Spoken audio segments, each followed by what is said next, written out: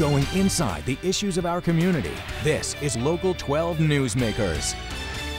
We are cautiously optimistic that what we're seeing right now is presenting itself as a much milder virus than had first been feared by the initial cases identified in Mexico.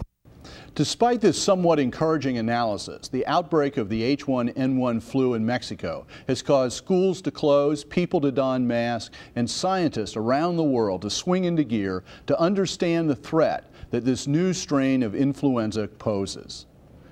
Good morning and welcome to Local 12 Newsmakers. The appearance and rapid rise of a new strain of influenza has sent fear literally around the world. The strain, called swine flu in the press and more technically referred to as H1N1 influenza of 2009, was first identified in Mexico. It rapidly spread around the world. By late last week, 896 cases had been confirmed in 41 states of the United States, and although the news has tended to focus on cases in Texas, 2.5 times that many had been identified in Illinois. New virulent strains of flu, whether H1N1 or the scare around the H1N5 avian flu threat a few years ago, lead people to try to benchmark the threat against what is considered the deadliest plague in history, the 1918-1919 Great Influenza Pandemic. That pandemic killed between 50 and 100 million people worldwide. Accurate numbers of dead in developing countries, especially in India and China, are simply impossible to determine.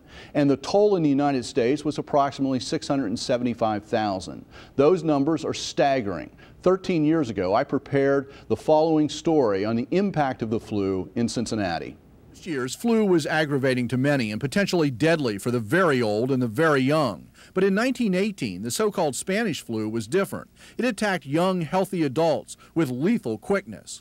Margaret Woolenweber was just 3 years old in 1918, but she still remembers what happened to her 23-year-old mother, Ruth Schneider. It was Christmas Eve, and we had Santa Claus and the whole bunch there, and my mother passed out, and I remember him taking her to bed, and that was the end. I mean, she lived about a week after that. Compounding the threat, millions of men were living in crowded army camps as World War I ground towards its terrible end. The flu swept the world's armies. In fact, fully half of the American military deaths in Europe were the result of flu, not bombs or bullets. On the home front in Cincinnati, preventive action included washing downtown streets with disinfectant, closing any factory when 5% of its workforce came down with flu, and shutting down the schools for 9 full weeks. Things got so desperate, by early November, city officials even took the drastic step of shutting down Cincinnati's famous saloons at 6 o'clock every night. Despite these measures, medical officials were overwhelmed and confounded. By October, every day brought 500 new cases. Hospital wards bulged with sick and dying patients. To discuss the current flu threat, I am joined this morning by Professor George Smulian, the Associate Director of the Division of Infectious Disease at the University of Cincinnati College of Medicine. George, welcome to Newsmakers. Thank you.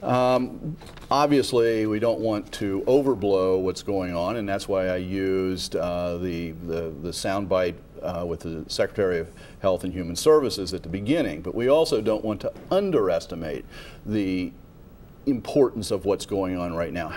Given where we are right now, how do you see what the threat of this flu is, and what do you think about our response so far?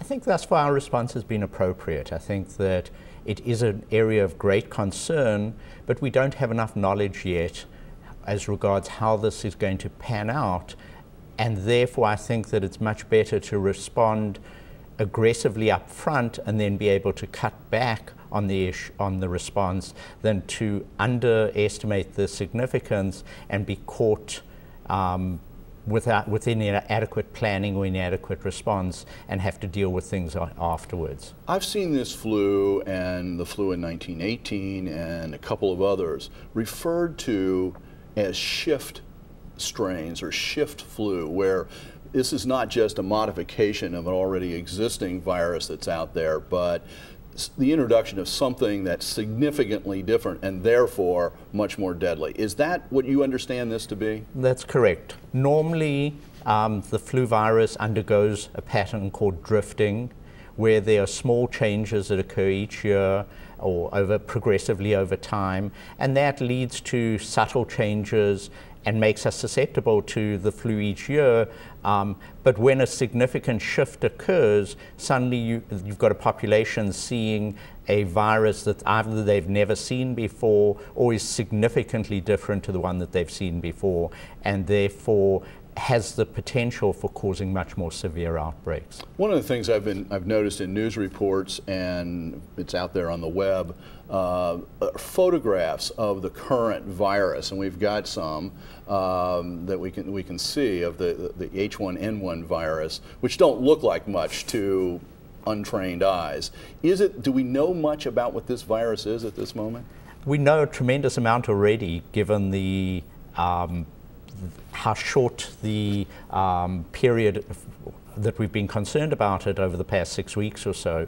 You know, the entire sequence is available, the comparison of the sequence between multiple different isolates from various centers throughout the world, as well as a number of the many of the isolates here in the United States, that has been compared back to historical versions, and that's allowed us a degree of an analysis that has not been available in previous outbreaks. It allows us to look at what areas it's similar to the 1918 flu and what areas it's different to the 1918 flu. Before we pursue that line of conversation, there's also a diagram I found of the 1918 flu virus. Now, okay, it's an interesting colored photograph, but from a scientist's point of view, what do you see? What is it about flu in general, and what is it especially about that 1918 flu that was so deadly? I think that there are postulates as regards what were the specific virulence factors, what are the things specifically that made it much more aggressive than normal flu viruses. Firstly, that those sort of yellowish baubles on the surface called the hemagglutinins. That the type of hemagglutinins that it had appeared to be associated with changing the immune response to that virus, and that response was thought to be one of the major things that allowed the high mortality and the number of deaths associated with it.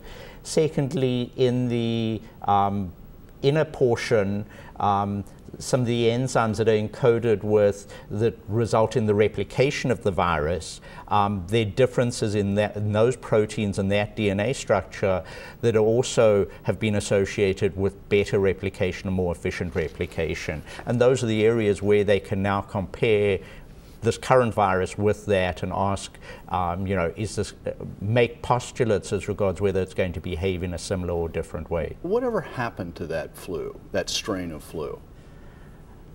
Over time it mutated, over time it in itself drifted. So it is still out there in some sense? Well, derivatives of it Derivatives are out there. That particular strain was reconstructed based on isolates that were obtained from a patient who had been buried in Alaska in the permafrost, and therefore were able to recreate the strain from that.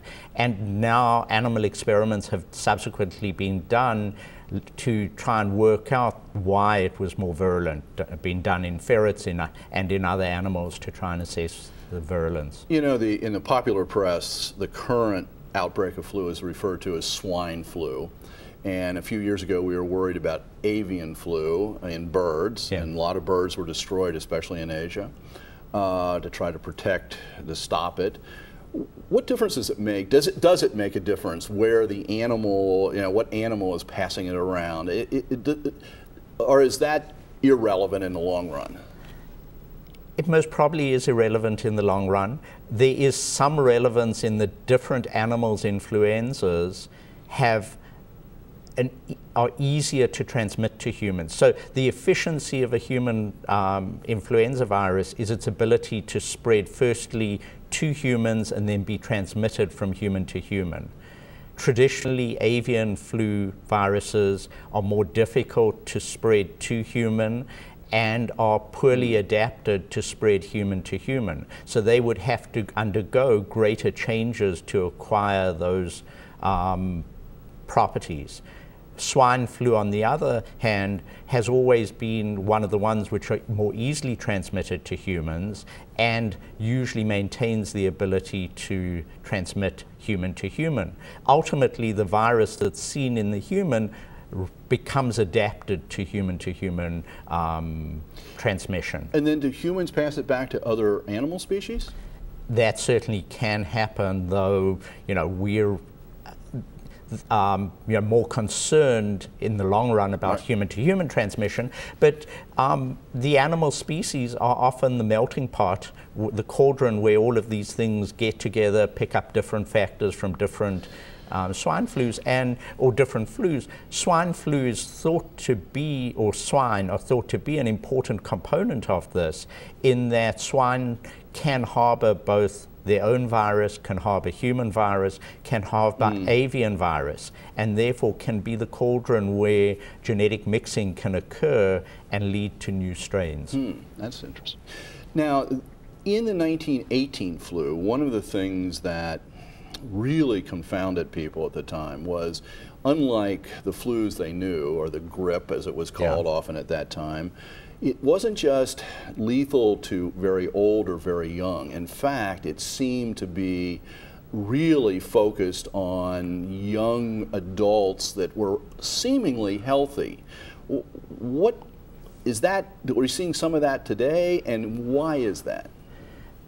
So we certainly are seeing some of that today. Not in the deaths, thankfully, as yet, but if you look at hospitalizations, most of the hospitalizations that have occurred have been in the under 30-year-old group, whereas with classical seasonal flu, for example, most hospitalizations and most deaths occur in the less than 5-year-old and greater than 65-year-old. So this is behaving differently to seasonal flu and more like the 1918 type of flu, pandemic type of flu that we see. The postulates as regards why that behaved differently in 1918 there are a number of things that have been postulated. One is that the elderly population who might have otherwise been susceptible could have had some degree of protection from a flu that came around in 1889, and therefore they might still have had some residual immunity based on that, and therefore didn't get sick as predicted based on previous immunity. At the same time, the 1918 flu appears to have caused a different type of immune response, and it was often not it's thought that it wasn't the influenza itself that killed, but the body's response to the influenza, what was called a cytokine storm, that the body's response to it was this massive outpouring of things to fight the influenza, and that caused the deaths.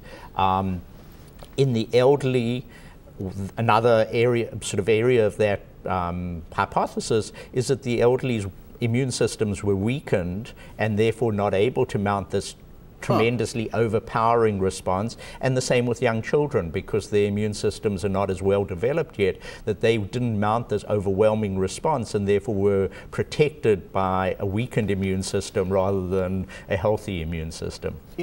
One of the things people are taking some comfort in that this flu doesn't seem to be quite as deadly as maybe first feared or whatever. But again, looking at the 1918, 1919 example, isn't there a potential cycle here? We're seeing this flu emerge at the end of one flu season, and isn't there a historic sort of pattern of when it comes back in the fall, the next flu season is when the real danger is faced? Certainly the 1918 flu had that sort of double phase thing. It came through in the late spring, early summer, and was a concern at that point in time, but it came back at late summer, early fall, and that's when most of the deaths were seen. We don't know enough yet as regards what's going to happen, and that is a big concern. It has in tropical areas, flu is a year-round situation. In temperate areas, it's classically a fall or winter disease. So the virus has time to continue its mutation, continue its maturation process over the next period of time, and what we see come back in the fall may be different to what we're seeing now. And I'm about out of time, but given that, do we have time to develop a vaccine? And who do you think, and I know this will be, we'll have to determine this as we get closer, who do you think it will be recommended to take that vaccine? I think that, you know, advances in the technologies and the methodologies that we use to develop vaccines have allowed this time frame to be a reasonable time frame to be able to develop a vaccine. You know, a 4 to 6 month period is sort of the lead time that we need to develop it. Whether we'll have absolutely adequate supplies on the first day of fall may not be so, but we will certainly accumulate them over as the flu season progresses. I think that, you know, the recommendations as regards who would be recommended to get the vaccine are partially going to be driven by what we learn from the Southern Hemisphere. We have a window, luckily, to see how this flu behaves as it moves into the flu season in the Southern Hemisphere. We can then sort of assess who's getting sickest, who would be the people at greatest risk, and therefore who we should direct the vaccine towards. This has been really interesting. I've really learned a lot this morning. I want to tell people that if you're interested in learning more about the 1918 flu, the great book is John Barry's The Great Influenza, and it's a really fascinating book. And if you want to keep up with the influenza threat and suggestions about how to respond to it, check out the Center for Disease Control's website, www.cdc.gov. Thank you very much for being here this morning. Stay tuned. After the break, the latest results from Strive about the status of learning in Cincinnati, Covington, and Newport schools.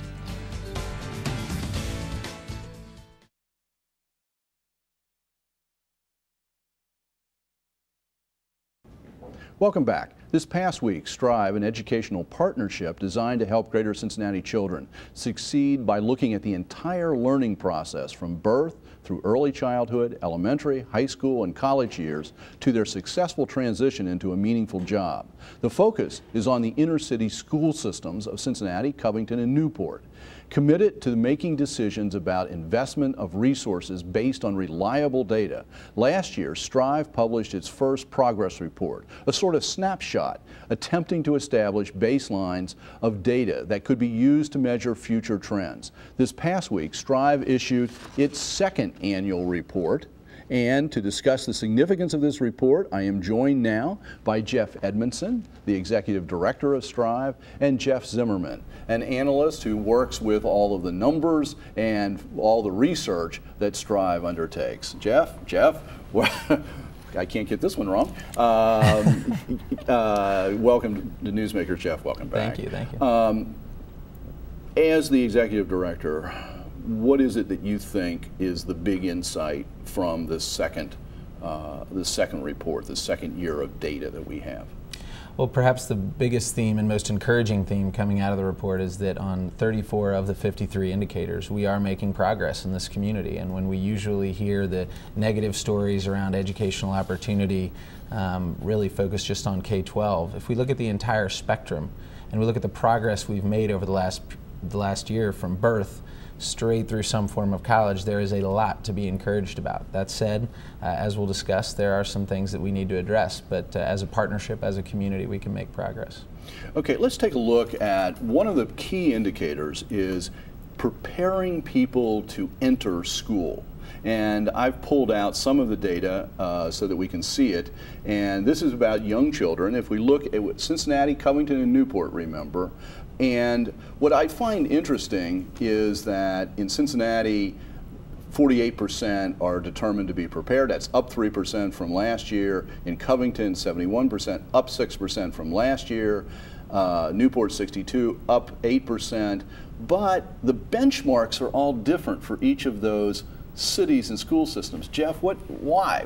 I mean, you're the numbers person. Right. What's going on here? Yeah, I think a really important point with this data is that you can't really compare the three cities because this particular indicator prepared for kindergarten the measures are different. So each of the 3 cities are using different tests. So it's really to look at each individual city and see how the progress is, as opposed to compare, because they're just not apples to apples. Which is one of the real challenges. We're a metropolitan area, but in this sort of thing, it's not only the school systems operate differently, they actually use completely different tests, and so you're measuring differently.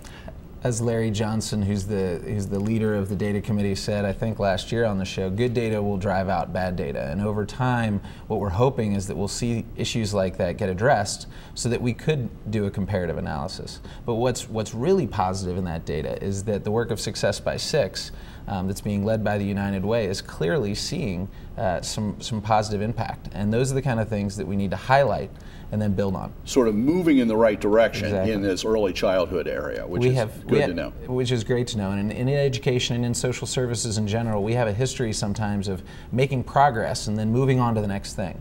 Well, if we look at the data and we understand what the data is telling us, maybe we can stay committed to what's working over the long term to really get better results. And one of the things that your report says is that it's really important to look at the data and make judgments about scarce resources in this economic downturn and where we're going to keep investing. So not moving on too quickly, but also investing in the right places. Is that right? That's exactly right. We can be much more purposeful and I think wise in our investments if we really look at the data to make sure we're investing in those things that are having impact. I want to take a look at some numbers that jumped out at me about sort of achievement in certain schools. If we look at this, Cincinnati reading currently 65%, down 2%, whereas the benchmark is 79. Cincinnati math, this is 8th grade by the way, Cincinnati math 54%, down 3%, and the benchmark is 58. Geoff, what do you read from those numbers? How important is this? Well, I think they're important numbers to look at. I think you need to look at the entire context, though, and if you look at the change from the baseline year, especially in math, in the math scores, and this is true not just in Cincinnati, but in Covington and Newport, but there's been increases since the baseline year, and the baseline year has been 4 years ago, and there's actually a pretty big jump, I think about 17 points or so. Okay, so from the baseline year, so any one year you have to be careful. Right. Right. And one of the things we wanted to do in this report that we didn't do in the first report was identify trends. And really, if you only look year to year, you're going to miss the picture. You need to look at 4 years worth of data, understand where we've been headed, and if we see a small blip from year to year, but we've seen consistent progress over time, we need to stay committed to what we were doing. But one of your principles is sort of you have 3 sort of basic points you make at the beginning is rigor in the classroom must improve because high school graduates are not prepared for college. And we're going to move on to some data.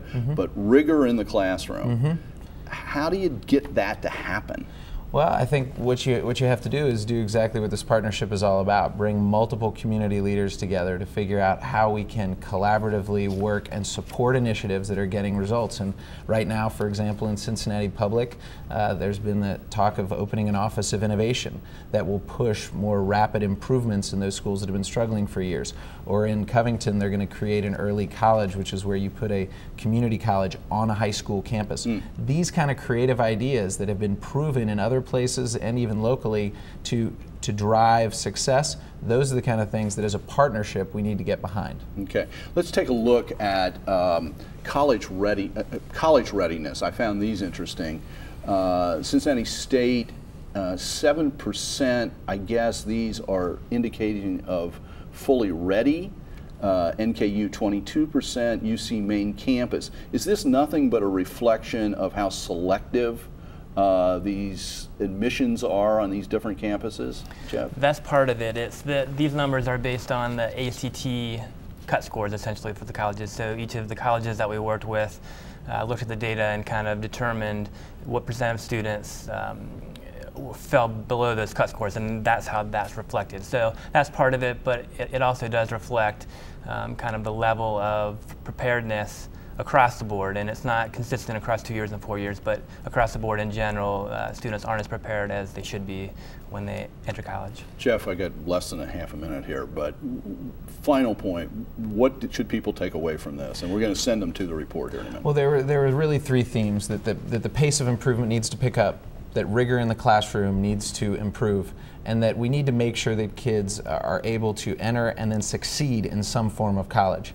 And we have an event on June 26th where we'll be delving into this data a little bit more and offering the community a chance not just to listen, but to actually engage and provide solutions. And if you would like to see the full report, go to Striving Together website at www.strivetogether.org, and then June the 26th to talk about that, and we'll be reminding people. Thank you very much for being here, and thank you for making Newsmakers a part of your Sunday morning. Join us again next week to meet the men and the women working to shape our region for the future. Have a good week. Very good.